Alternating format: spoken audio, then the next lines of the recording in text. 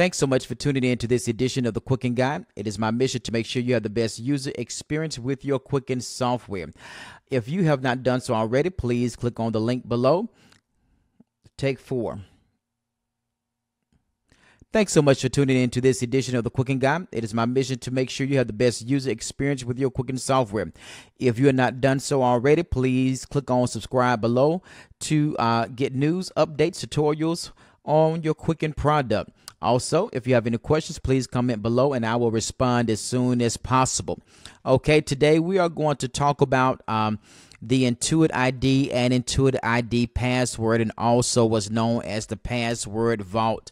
A lot of Quicken users, they get very upset because Quicken has a lot of passwords, and sometimes it can be quite confusing in getting the right password, or they ask, well, how come I have to sign in with my Intuit ID? I haven't had to do that before. Why is this happening now?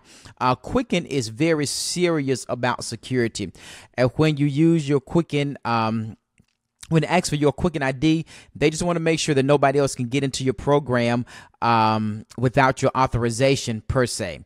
And that's just a security mechanism they have put in place. Also, I was asked, well, you know, Quicken is not owned by Intuit anymore. How come is it asking for an Intuit ID and an Intuit ID password? And of course, almost a year ago, Quicken was bought out by HIG Capital out of Miami, Florida, if I'm not mistaken, and they're still going through the migration process, and they want to make sure that everything is migrated properly. So you may still see some Intuit features within the program, or something that says Intuit or something to that particular effect. Even when you call in to tech support and you request a password reset there, once you reset that password, it's going to take you straight to an Intuit page, but they're just in the process of getting everything migrated, because they want to make sure that they don't have any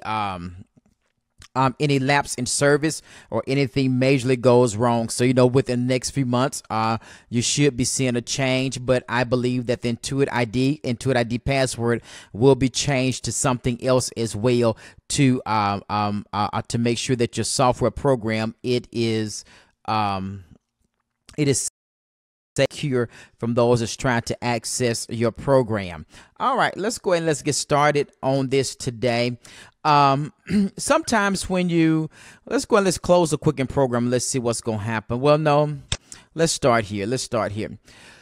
When you get ready to update your account from your financial institutions, if you download transactions from the bank, or even some customers, they may not download transactions from the bank, or they may use a bill pay feature that's from their bank, or they may use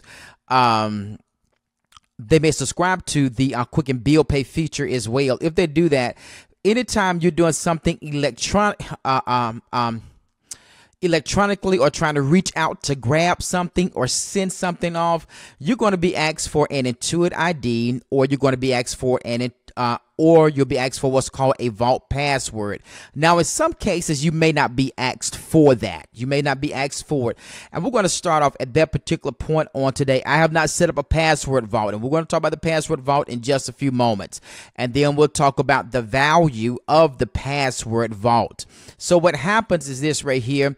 This right here is a one-step update icon. I'm going to click on this to go out to my bank to download new transactions. And of course, I already have my transactions downloaded, but this is just for the sake of taking you through the particular process. So when I click update, immediately I do not get the prompt for vault password, nor do I get a prompt for my Intuit ID password. But what happens here, the banks that I want to download, there's a check mark that's there. You see those check marks that's there. Or some of your banks may come up and maybe there's not a check mark there, but you need to download from those banks. You need to make sure that those check marks are there. Then over to the right hand side, you see what says password? Try to put your password in here. So let's stick a password in there. Let's go down to the next one. Now look at this. When I put the password in, it gave me the option to do what? To save the password. Then right here, there's an option to save the password as well. So when you save the password is going into what's called the password vault. It's going into the password vault. So we're going to go ahead and, well, this time we're not going to do it with the password vault, but that's what that's for. When you click on save, it's going to save it in the password vault. So let's go and click on update now.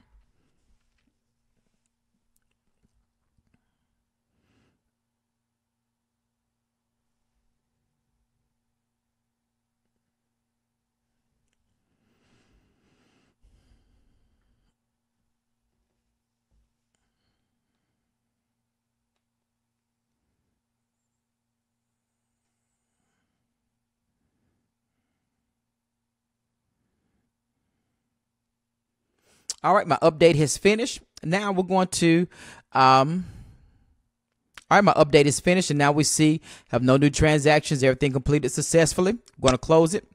So this time we're going to click on the update, and we're going to put the passwords in.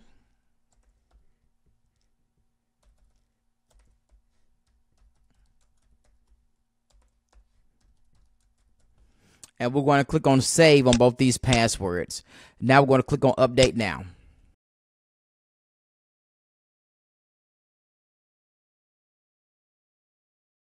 All right, now the update has finished. Let's close here. Now let's click on update again.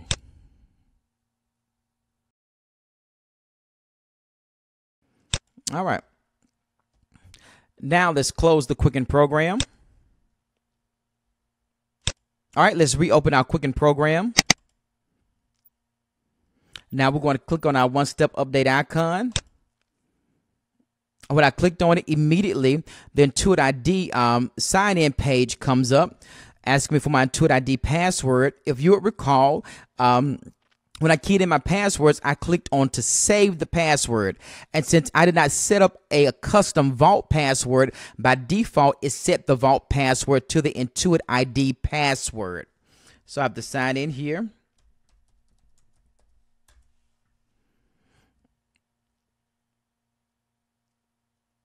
Once I'm signed in, you'll notice that my Armed Forces bank account is still asking for a password. And the reason it's asking for a password was because when I tried to put it in, I put in the incorrect password and clicked on save. But we're going to deal with that in just a moment to take you to the password vault section of the program. And if you notice right here for First US Bank, it doesn't ask for a password because it's already stored in the vault, and I got that password correct. So what happens, I'm going to go and key that password in here. Then I click on update now. Now the update is complete. Now let's go to the password vault section of the program.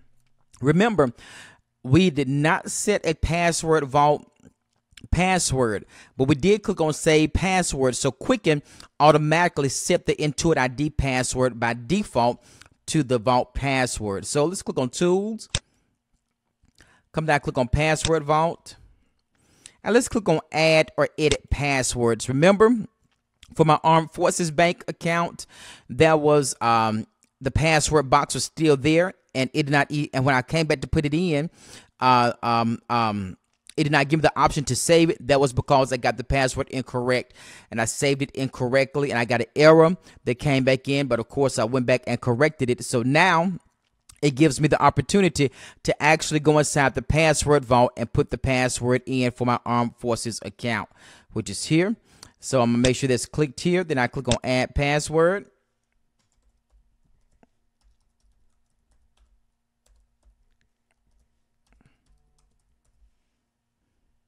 Click on add, and now that's added. It says password stored, yes, on both of these accounts here.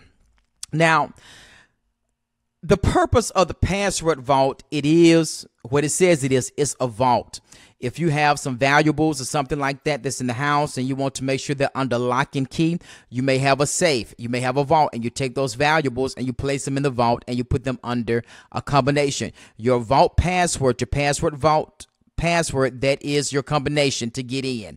And so when you have to update your accounts, you don't have to key in each password because it's in the vault. So when you click on your one-step update icon, or however you may perform your update, it may ask you for the vault password, or it's going to ask you for the Intuit ID password. And when you put that password in, that's your combination to get inside that vault. And you don't have to key in each one of those passwords for different financial institutions. There are some customers, they have 5 accounts, 10 accounts, 20 accounts, 30 accounts. And you know, it could be kind of troublesome to key in 30 passwords at one time, or even 5 passwords or 10 passwords, and it takes up time as well. So a vault is just what it says it is. It stores all of the passwords, and all you need is the vault password to access that when you are downloading your transaction. So you may not want to use your Intuit ID password for the vault password, and there's no problem with that. But as I've said a few minutes ago, it's when you put the check mark box where it said save, it's set by default the Intuit ID password for the vault password. So let's click on manage vault password, and right here it gives you an option. You can use my Intuit ID password for the vault password, or you can create a custom password for the vault password. So let's click here. Let's say custom password, and let's key this in.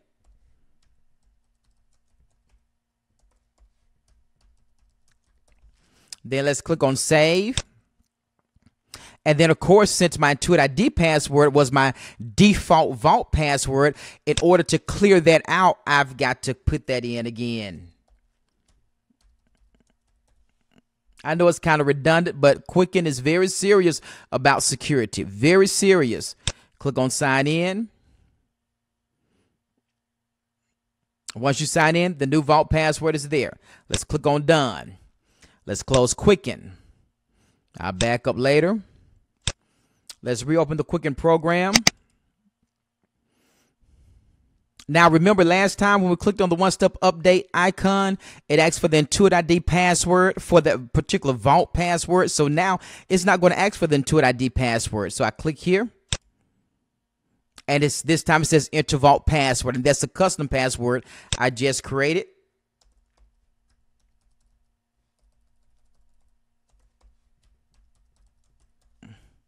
Then click on update now.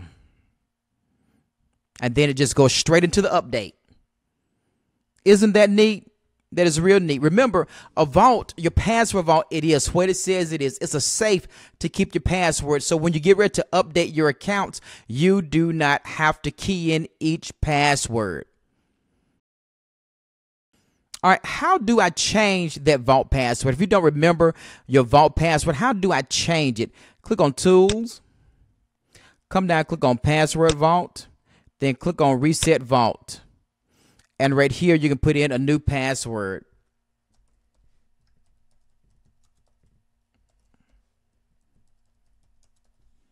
Then click OK. All right, say if you want to change back to using your Intuit ID for your vault password.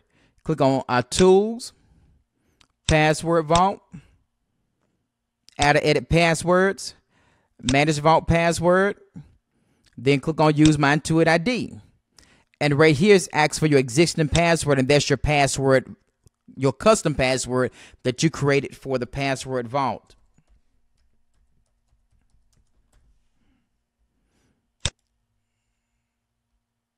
Then it's going to ask you to verify that Intuit ID password.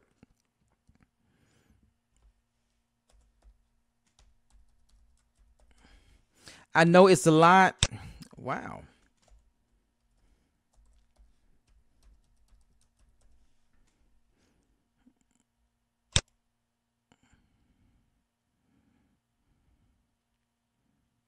All right. And there we go. Now you're using your Intuit ID password for your vault password. Anytime you come to this particular screen right here, and for some strange reason, if you reset the vault by mistake, or if you reset it on purpose, it's going to say no. Password stored is going to say no. So if you want to go and put those passwords back in there, all you do is have to click on password and confirm it. That's your bank password. Remember that. Click on add password there.